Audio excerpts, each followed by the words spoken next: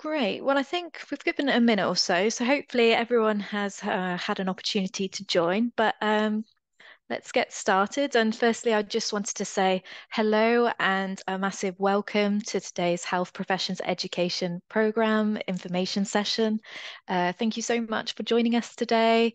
My name is Kate Thomas. I am the Events Officer here at UCL and your chair for this event. And we're just really hoping this session will address those course-specific questions you might have, and will help you to gain an insight into what it is really like to study on one of our master's programs here at UCL. I'm also really delighted to welcome today's speaker, Dr. Miranda Cromfley, who will provide you with a summary of our fantastic health professions education program, and there'll be a Q&A session for the second part of the event. So please do stay on the call and we'll be able to answer any questions you might have after the presentation. And so just a reminder that this session will be recorded and will be made available following today's event on our website. We're here to respond to any of your questions, so please share those throughout using the Q&A function on Zoom. And now to introduce our speaker, we have Dr. Miranda Cromfley.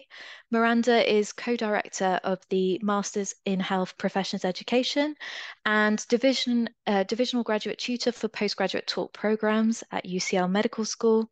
She is also one of the postgraduate personal tutors. Her teaching and research focuses on postgraduate teaching and learning to improve the quality of healthcare through facilitating students to become effective leaders of learning in the clinical workplace. She also has an interest in educational injustice and fairness in assessment and leads quality assurance and evaluation for the PGME team. Thank you so much, Miranda. Now over to you. Thank you so much, Kate, for that really comprehensive introduction. It's really lovely to see so many people joining. A big, massive warm welcome. What I'm going to do is I'm going to go through a little slide presentation for you to introduce you to the MSc HP programme. And then at the end, as Kate said, there'll be an opportunity for questions. And I'll also pop my email address into the chat if anyone wants to contact me with any questions that they think of after the event, or for anyone watching the recording who thinks of questions and wants to have the chance to ask. Just a couple of kind of tech troubleshooting points. If you have any problem hearing me at all, please do just raise your hand or post a comment and or shout out if you can unmute, and Kate can let me know, and I will take a minute out just to kind of restart my machine and rejoin and see if that helps. And secondly, if you can't see my slides, let me know.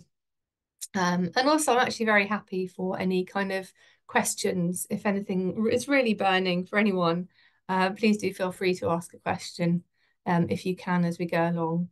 If it's not such a burning question, it can wait till the end, then we'll wait for the questions at the end. So first of all, thinking about UCL, a lot of students come to UCL just because of the institution itself. Obviously, it has an excellent reputation as an institution, but there are a couple of specific reasons why people might specifically gravitate towards the institution itself. So we can see here on the right, there are a lot of quality metrics and high rankings that UCL has achieved, in particular with relevance to the MSc Health Professions Education programme.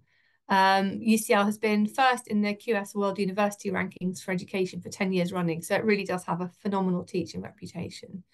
And the thing that I really love about UCL that balances with this very high academic standard and quality of staff is that it actually also has a really progressive institutional culture around inclusivity and diversity. And this goes back to its kind of origins and history. So it was the first university in England to welcome students not conforming to a particular religion or social background, so to be open to students of any religion or social background. The first university in England to welcome women to a university education. We know that the Royal Free Medical School was the first medical school to open places to women, but for university education, it was UCL, which is now, of course, closely affiliated with the Royal Free. And it was also the first university in England to have a fully open access university press. So genuine kind of priority for inclusivity in UCL throughout history and up until the current moment. And that's not just kind of reflected in policy, it's kind of very much from my experience on a team reflected in my day-to-day practice as an academic and what I see in the university culture around me. So personally, I'm a big fan of UCL, so much so that I'm actually doing my own studies at UCL. I'm doing a doctorate in education with the UCL Institute of Education. So I've voted with my feet as well. So now thinking about the actual programme. So the programme we're talking about today is a master's programme, and it's a master's programme for those of you who haven't read too much about it yet. Those of you who have will know it's a master's programme in health professions education. And what that means is it's an education degree specifically focused on the practice of education. So you as an education practitioner, as an educator, as a clinical educator, within the domain of health professions. So it is aimed at any health professional or education professional whose main kind of work is teaching health professionals, who is closely involved in education in their day-to-day work. So that's the MSc Health Professions Education. So why choose it? Well, our students particularly like the flexibility and the convenience. So the programme is delivered entirely online. And the modules are they're quite varied in terms of the format of how the teaching happens. So some modules all modules are delivered over an 8-week period.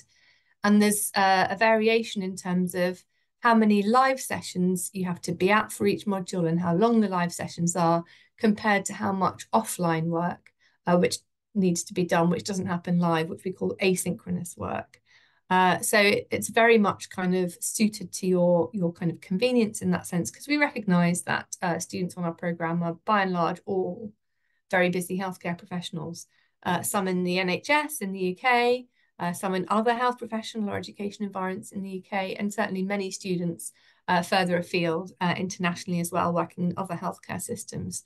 So the clinical commitments and their demands on our students really mean that we really strive to kind of prioritise flexibility and convenience, even reflected in our engagement and attendance policy, actually, because we do record where we can our synchronous sessions, so that actually, even if you're on a module which is mainly synchronous sessions, if you miss the odd one because you just can't get a day of study leave or 90 minutes of time away from work, if it's a shorter synchronous session, then you're able to kind of watch it later.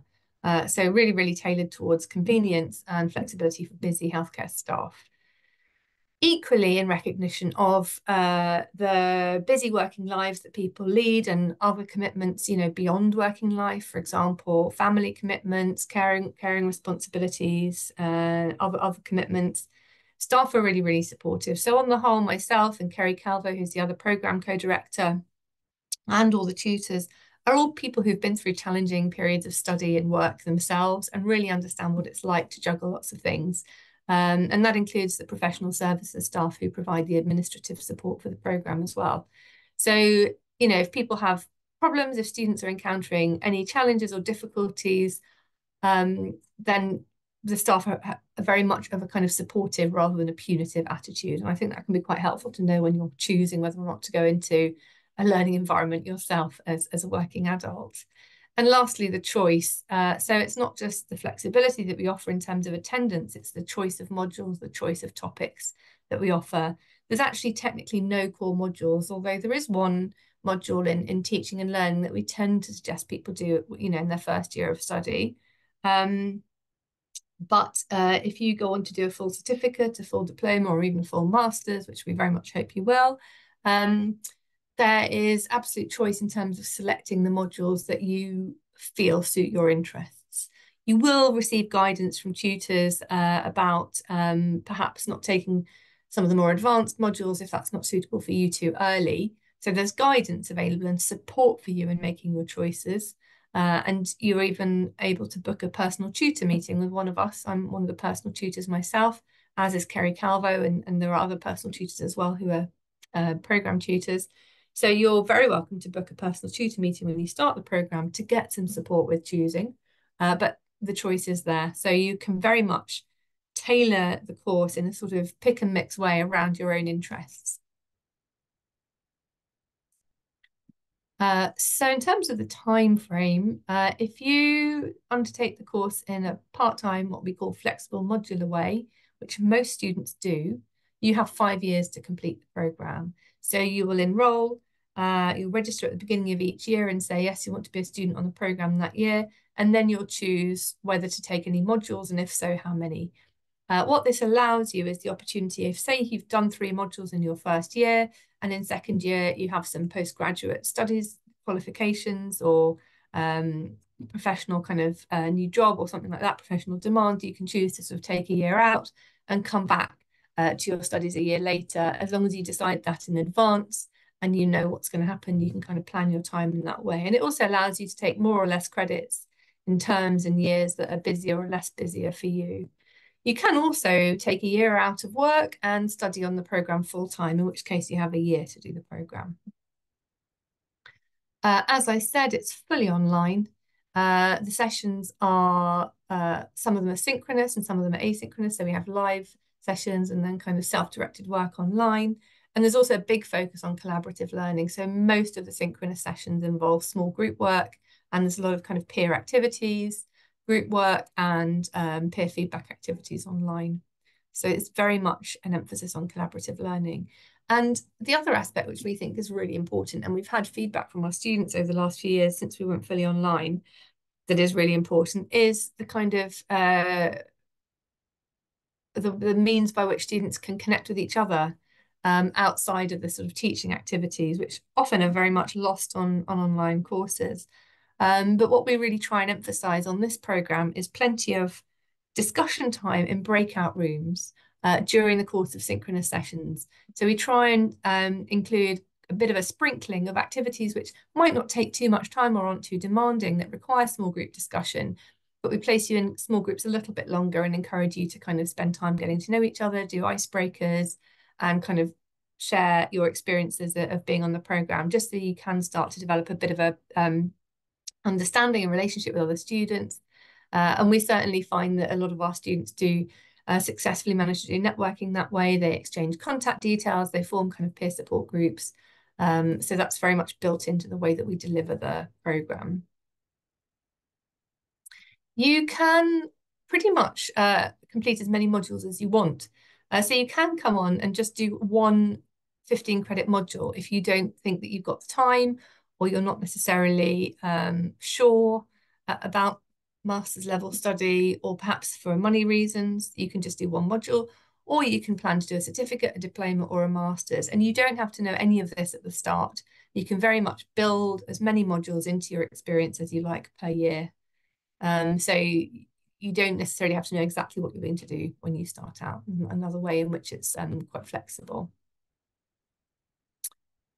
We do have some frameworks, although it's fully flexible, and you can just do what we call the generic, which you see in light green here, the generic or general route, and come out with an MSc Health Professions Education and completely just choose your modules as you go along.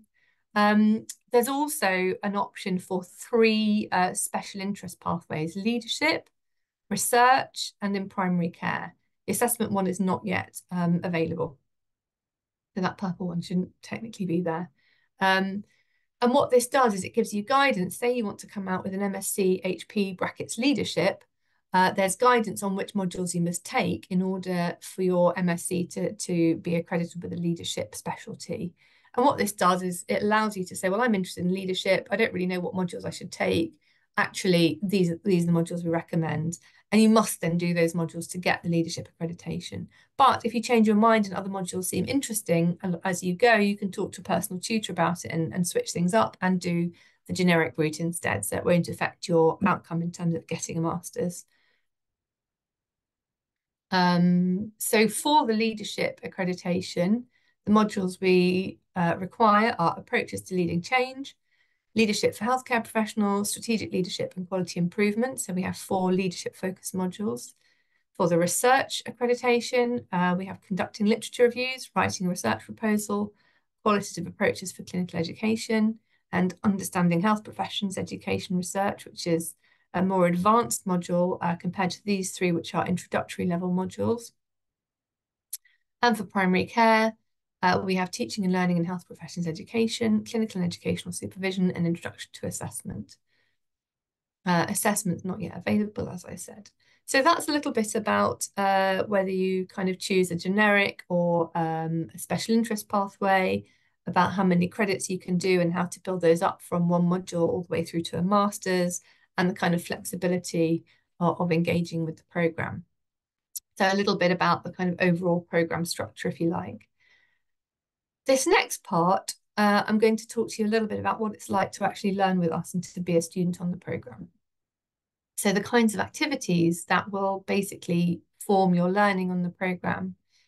I would say readings is first, because the mainstay of master's study is to read relevant articles, papers, book chapters, research studies, and so on in the academic literature. And you will be sort of signposted to areas to read. You will be given lectures which synthesize relevant parts of the literature. So this will be done in an accessible way at first. In each module, this gradually builds up until you're able to access readings and understand them in a more self-directed way. But very much starting with very accessible readings and tutor support. But really, readings are the mainstay because to engage at master's level, it really is important to start to kind of find interests in the academic literature and delve into the literature to sort of understand about the areas that you're interested in, and build on your understanding of what's been looked at already in these areas before asking your own questions. And finally, we very much hope that you'll be able to kind of take all this understanding back to your own practice and perhaps have, you know, a bit of a kind of critical ability to reflect critically on your own practice with all this kind of new knowledge. And that takes reading as well as kind of discussion and teaching. We use resources with videos embedded into our Moodle page. Moodle's the virtual learning environment that we give you access to for all your teaching, where all the module content is held, or via external links. You'll discuss with tutors and other students, either during synchronous sessions in small groups or on written discussion forum where you post your ideas. You'll get feedback from tutors, but you'll also be encouraged to do exercises with kind of involving peer feedback. And as well as discussion forums, some of the modules involve collaborating to create a shared document using pair or group work. And as I mentioned before, we also have live online sessions. So a real variety of ways of learning on your modules. Time is a big issue. So it's really important when embarking on this master's program to ensure that within all your other work and personal commitments, you can actually carve out and anticipate carving out and plan to take enough time for your studies. It's not usually enough for students to say, okay, well, I'm working kind of full time, you know, however many hours a week, and then I'll just do a bit on a weekend before I then have to deal with my family commitments.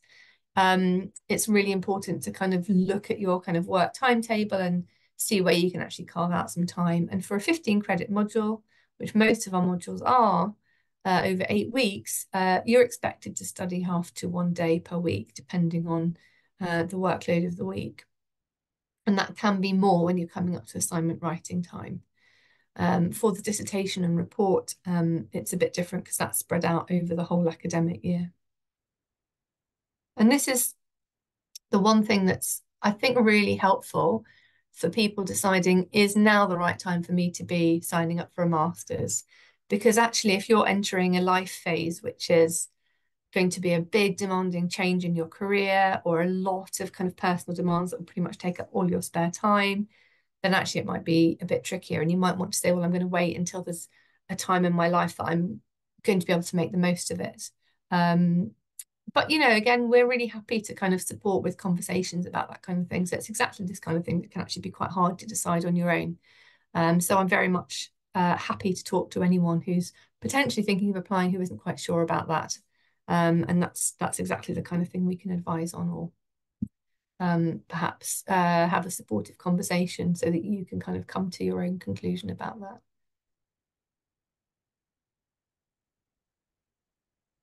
So assessment. All of our modules are the credits for each module are awarded via an assessment at the end of the module. So for many of the modules, these are written assignments where you'll have to write an essay of varying length depending on the size of the module. But for some of the modules, we have other formats of assessment. So it might be a written assessment that's a little bit more practically focused, like writing an editorial or review or something like that, that sort of style of writing. Not getting it published, just as an exercise, and you'll have support from the tutors about the kind of structure and the writing approach for that. And some of our modules have video presentations as well, rather than the written assignment. So we are, in response to student feedback, we are trying to vary the assessment types to make them suitable for people with different strengths. And also to make them authentic to the kind of skills people are going to need in their workplace when they are a master's qualified clinical educator. We also have, in preparation for that, we have formative exercises, so sort of teaching opportunities where you're asked to submit work that's not graded or anything like that, but you get feedback from tutors. So for lots of formative opportunities on the modules as well. Support is often needed for students going through all of this. So it's really important for me to say what's available to you. So on the programme, myself and Kerry and certain other tutors are personal academic tutors. You can book in with us anytime you feel like you need a supportive discussion or if you encounter a challenge that you'd like some help with. In terms of support for your writing and developing your academic writing skills, UCL has an academic communication centre, which is really accessible and really fantastic and really proactive in offering workshops, one-to-one sessions, resources to support you develop your writing as you go through your programme. So that's actually a really important part of your studies. There's also a student support and wellbeing team, which offers all sorts of things ranging from resources on its website to conversations around how to get reasonable adjustments for disabilities and health conditions during your studies. And there's even counselling services available as well. So the student support and wellbeing team at UCL is really proactive and very much present and there and available for support where needed. And there's also the Ask UCL app for day-to-day kind of logistics questions. We really do encourage students to get involved in decisions about running the programme. This is all the way through from us kind of creating organic opportunities to collect student feedback informally, during sessions, delivering surveys during the course of modules to see how things are going and see what we can tweak for students. But also there's opportunities for you to get personally involved via being student reps. So as a student rep, you'd actually meet with academic staff 3 times a year to discuss how things are going on the programme for you and your cohort of students, your peers, and also get involved in quality improvement, quality assurance projects around higher education and health professions education. Personally, I lead a few projects at the moment looking at AI and assessment and equality and equity and inclusivity on the programmes. So there's all sorts of opportunities to get involved. But we do take these kind of opportunities for students to be involved very seriously, and the feedback's really important to us. So these are some of the things that we've actually changed on the programme in response to student feedback. So we rely on it because, you know, although we are all used to kind of studying ourselves, we don't know what it's like to be in your shoes right now as students. So we really rely on understanding students' experience to kind of improve the way we deliver the programme. So finally, thinking about why you might want to actually enrol for a master's in health professions education, where could it take you? So our students, past students, alumni who have completed the programme, have gone on to do all sorts of roles. Within their clinical teaching, we've got students who've been more confident to become clinical or educational supervisors or take on formal roles, preceptorship, mentorship, becoming practice development nurse, formal education leadership roles within trusts or within deaneries, such as simulation lead, trust education lead, curriculum lead. And and university roles. So actually people, once you've got a master's, that opens up an opportunity for you to apply for teaching academic or research academic roles in universities, such as tutors or lecturers, and you can actually then go on and do doctoral studies as well if you wish. We also offer support for you to get there once you're a student on our program. So we offer you support to sort of think about why you're doing the masters, what it might help you with in terms of your career, and how you can draw on your studies in the masters concurrently with doing the masters to develop your career. So you don't have to wait till the end until it's on your CV and it's just kind of points on your CV for applying for jobs. It's very much about using your studies as you go, using your engagement with the literature to reflect on your practice and gather expertise as you go and use that expertise to advance your career. So there's a couple of ways that we do that. The first two squares, so you can request a dedicated career coaching appointment with a personal academic tutor. So myself and Kerry Calvo offer those. And that will give you some opportunity to reflect on the programme and for you, where it can take you in relation to your kind of career and the opportunities around you. And we also offer termly evening seminars focused on careers in health professions education, which are a little bit like this, where you have kind of panel discussions or presentations from people experienced in kind of careers in health professions education and the opportunity to have a Q&A afterwards. They're also a nice opportunity to meet people. And the third thing we do is to help you develop your academic work and its potential to help you advance your career is we can give you feedback on how to disseminate your work. So for every summative assessment at the end of every module, you have to complete a cover sheet, which allows you to ask the marker any questions you'd like feedback on around your work. And you can use that to ask for feedback about how to disseminate your work or what dissemination kind of channel this work might be useful for. So that's how we support you to kind of use the masters to get on in your career in health professions education. And then finally, I've got a couple of testimonials here from students that kind of support all the claims that I've just made about the programme being supportive and encouraging you to critically reflect on your practice. So you can see here, this person said, applying to the MSc programme was a no-brainer. There's a team of dedicated and experienced tutors who feel truly invested in your personal development and long-term goals.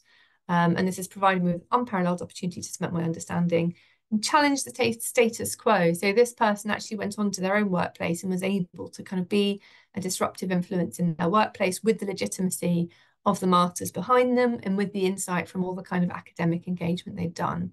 The diversity of the student cohort in terms of clinical background and experience has been a real plus point.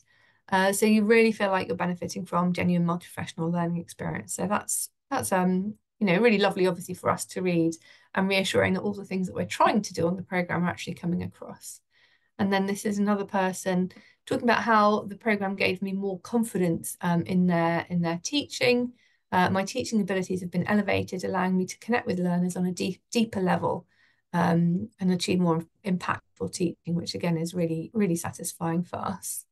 And she says the structure of the programme made it possible to strike a balance without compromising the quality of learning, which is really what we aim for with the kind of flexibility options for the programme. And then a little bit about the lecturers.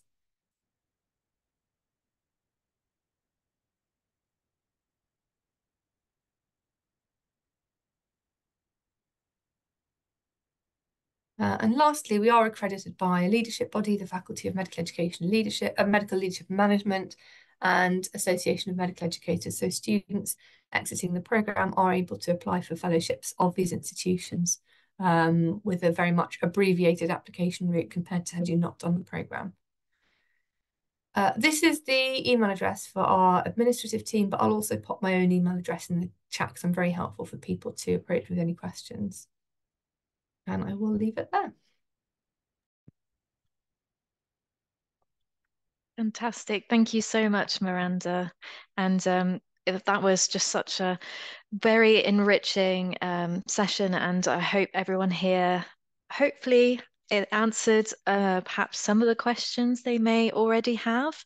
But obviously, we're on to the second part of the event now where we will go into those questions that you have. And I can actually see that we have a couple of questions already, which is fantastic. So I will read those out, but please do pop your questions, any questions, in the Q&A function. We have got plenty of time to answer those. So yes, I'll make a start. So the first question I can see is, as the course is 100% online, are students on this course still able to access UCL facilities, e.g. libraries in person if they wish? Very much so. Actually, we actively encourage it.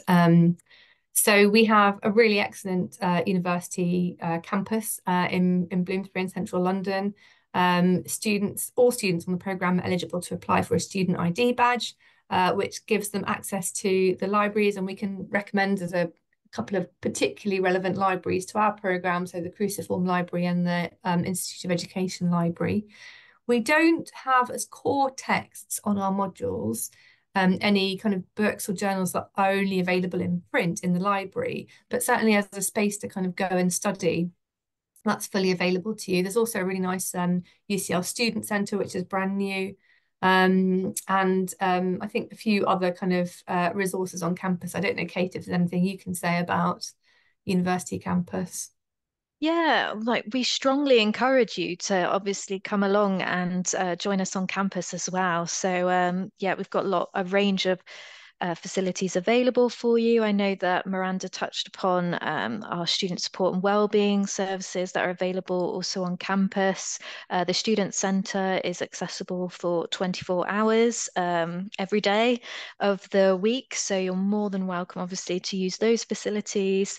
We have a huge amount of libraries across campus and also in our Stratford campus you can have access to as well. So yeah, there's lots of facilities available. Obviously, I would just strongly recommend that you take a look at our website. And if you do want to see all the kind of different facilities available on campus, do take a look. And yeah, please, more than welcome to come along. Yeah, absolutely. I mean, the UCL campus is very much for everybody who studies at UCL, no matter the kind of format of their course. And the other thing is that I think there's a few kind of perks and things available. You can apply for an NUS card. Is that right, Kate? Yeah, so And full student kind of. there's lots of perks. So if you are looking for discounts or anything like that, you can sign up for various discount cards as well, where you can get discounted membership for various different eateries or different kind of memberships that we have links with at UCL. So you can have yeah, there's a lot of the doors opening if you join us at UCL. Okay, shall I go on to the next question? So we have another question that's come in that says, why are the online programs also requested IELTS? Oh, that's a really good question. And that is because of our responsibility when we're selecting students and admitting students on the programme. We feel a real strong sense of responsibility to make sure that those students stand a good chance of passing the assessments and coming out with a master's or a certificate or a diploma or the 15 credits for the module that you've chosen. Because the assessments are either whether they're written assessments or video presentations, verbal assessments, they require students to be able to communicate in English enough to make the meaning of the academic arguments that they're making understood. And that's why we have a basic English language requirement. Fantastic. Thank you, Miranda. I was also just getting the link to just a full range of the facilities that are available to students at UCL. So I'll pop that in the chat because obviously also as well, off the top of my head, we have a lot of museums on campus too, that if anyone's interested in going along to those and different facilities available. So I'll drop that in the chat, but I will move on to the next question, which is can I please ask that does the course offer you the option of education in whichever capacity, as well as leadership or otherwise, depending on the pathway selected?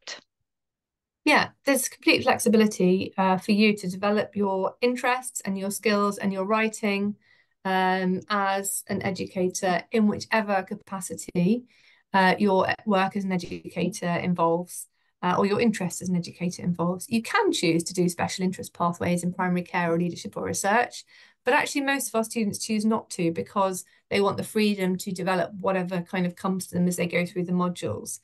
Some of the module assignments are very much kind of geared towards allowing you to make much more flexible choices in terms of what you write about. So many of the modules you can actually, with the support of the module tutor, you can actually pick your own assignment title. So focus your interest in whatever area suits you.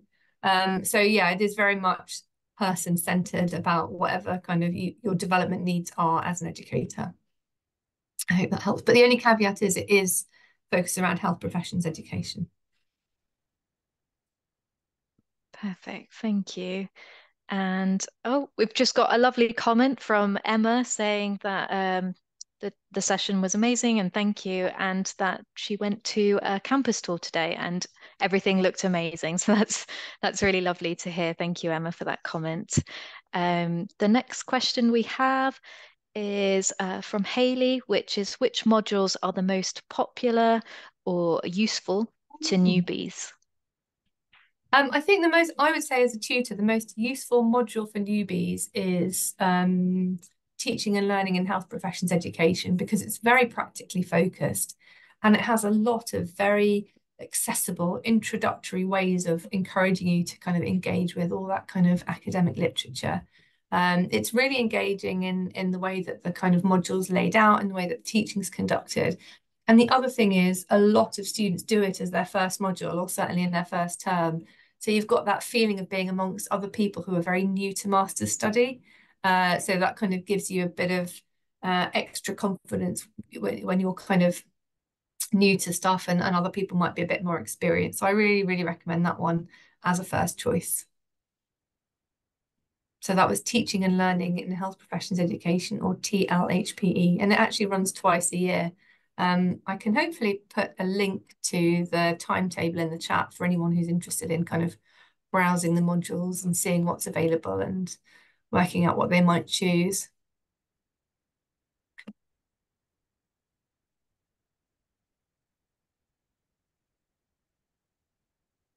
Great. Oh, and Haley says thank you. Thanks, Haley. Thank you. Thank you for the great question.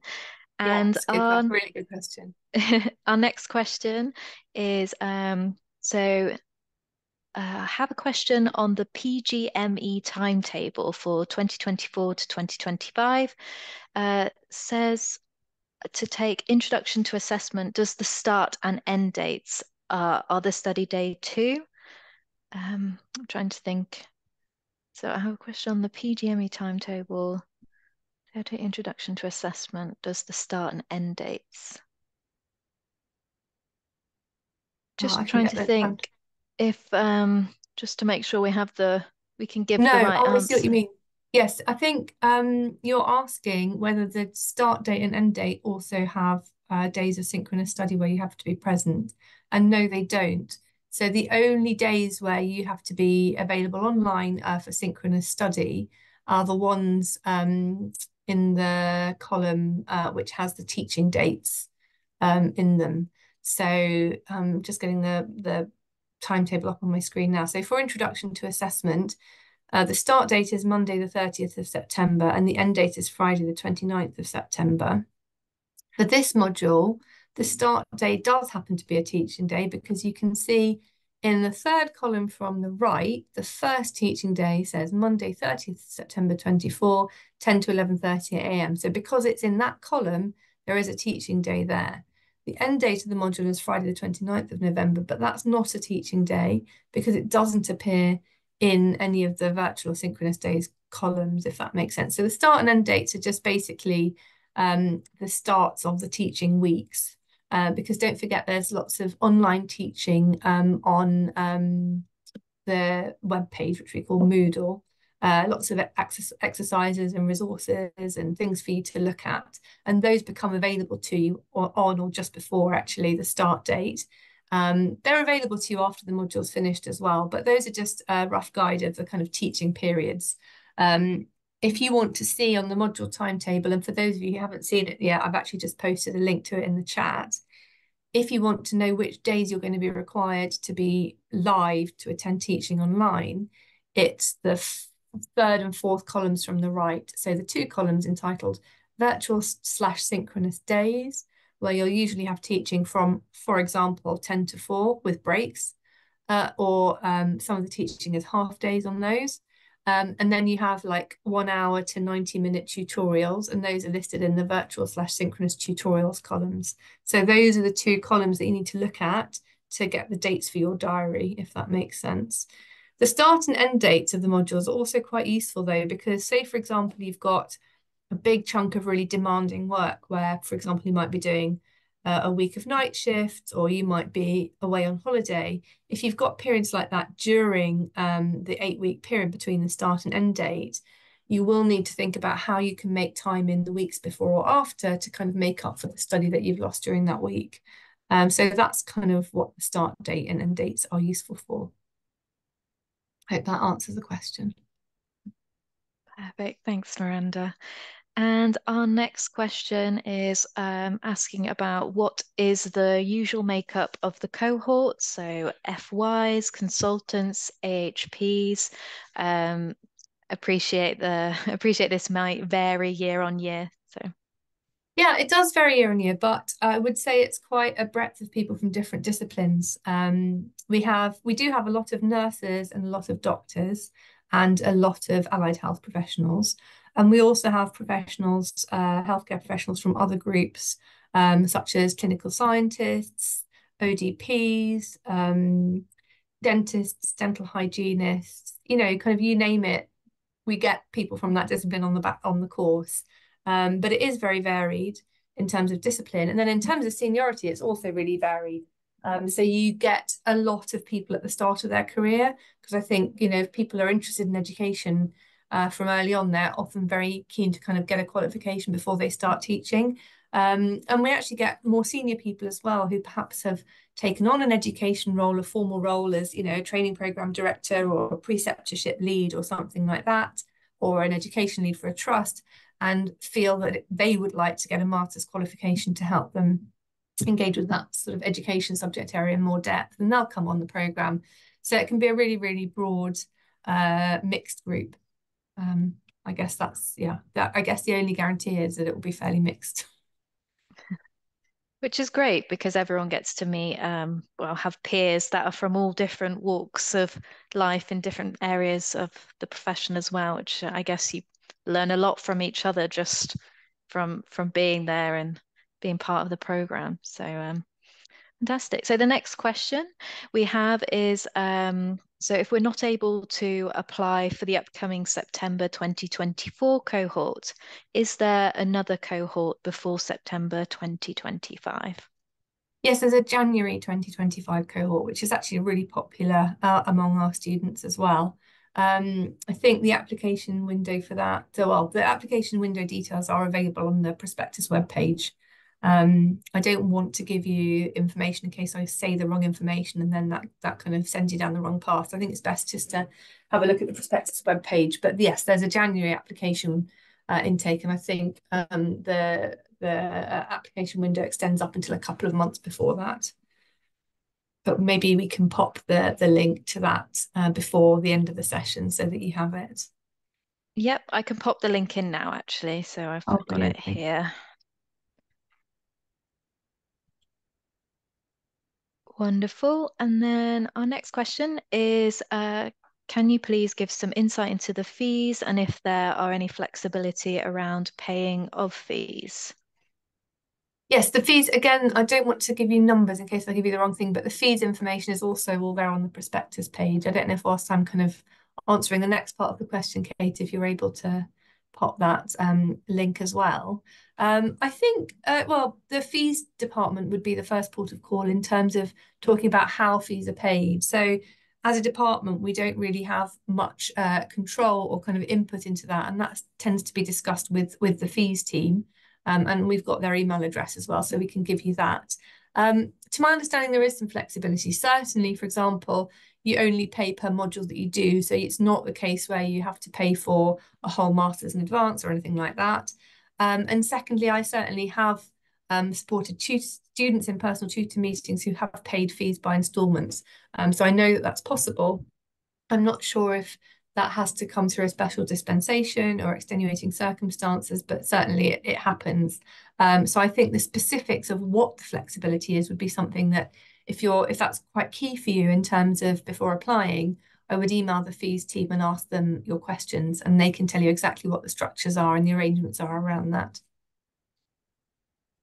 Yeah, and I'm just going to also drop in a link, Miranda, so just to the kind of The fees and page. funding page that we have available here at UCL. Thank you. That's really helpful. And there is also a hardship fund for students who experience financial hardship but still want to apply. However, I think for a lot of our students, they are working healthcare professionals. And whilst that doesn't preclude people from experiencing financial hardship, it does affect their eligibility for the actual hardship fund. So for people who are working. But again, still something to inquire about. So I'm just getting the email for the fees. In fact, I think the email for the fees team is probably on that web page. But I'll try and get hold of it before the end of the session, so you can have that too. I think it's the best thing to do is just email them and ask your actual questions, and then you can get a response that's tailored to your own needs. Definitely. And that page does have all the information of how to contact them directly as well. So please do take a look if that's something that you are concerned about, obviously. That is probably the best point of call. And I think I'm really glad someone's asked that question because it's really important. It is expensive to do any master's study, whether it's a module or a whole master's. And I think, fees are a really, really crucial consideration for a lot of people. So I think I'm sure you won't be the only person who's interested in the answer to that question that you've asked.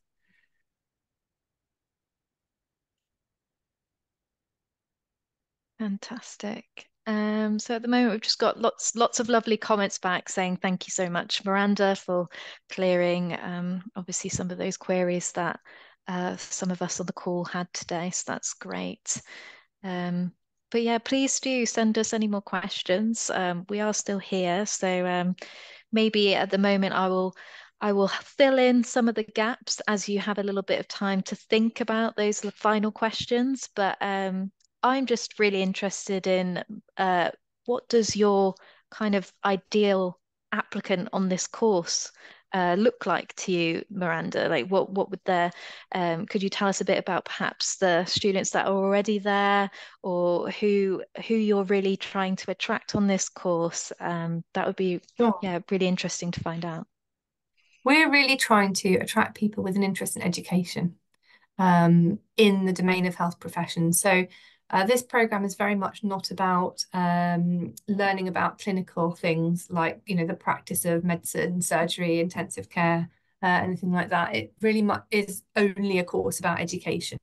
It's all sorts of matters in education. It can be leadership, it can be teaching skills, it can be research, it can be evaluation, it can be assessment. You might be interested in sort of contentious contemporary issues in education.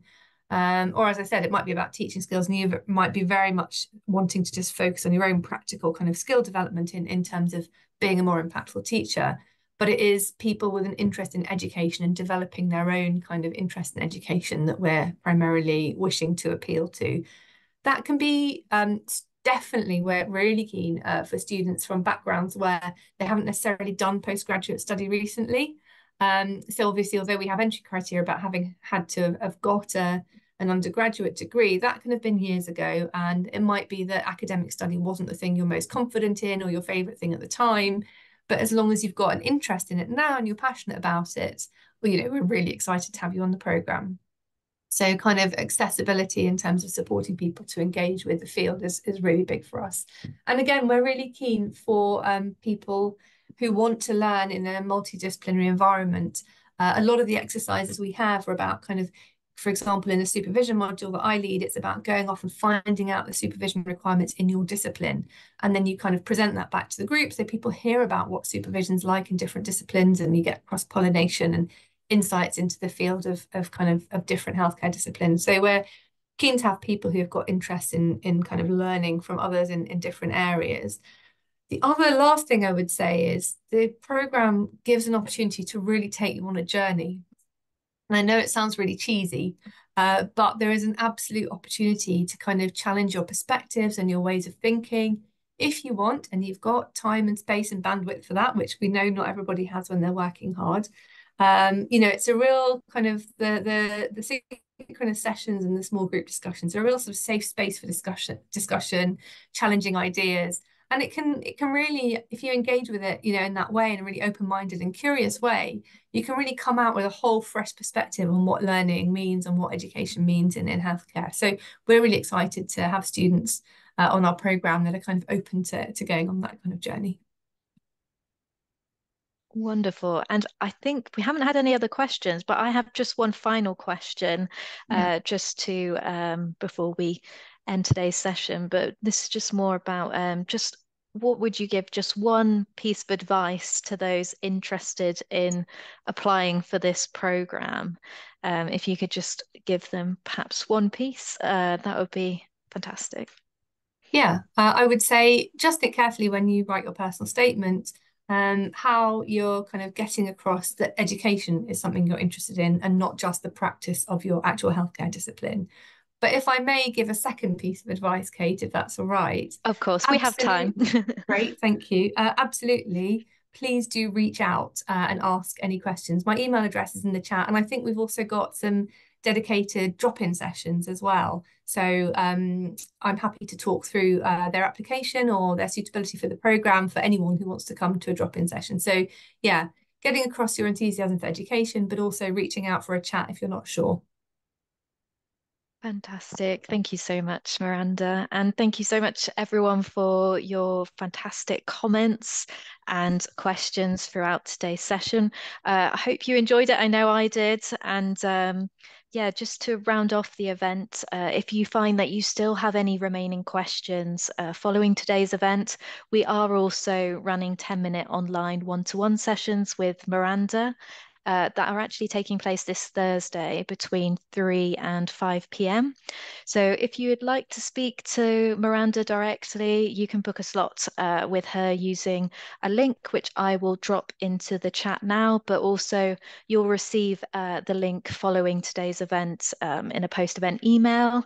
And yeah, I just want to say thank you again for all your questions and to Miranda for such a fantastic session.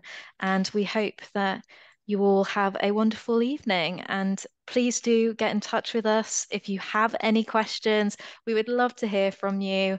And we very much hope you wish you best of luck with your journey and applying for courses. And yeah, have a wonderful evening. Thanks very much. It's been lovely to see all your questions, and thanks for all the positive comments in the chat too. It's been really fab to meet you all via the webinar. Thank you so much, everyone. Thank Take you. care. Thanks. Bye-bye.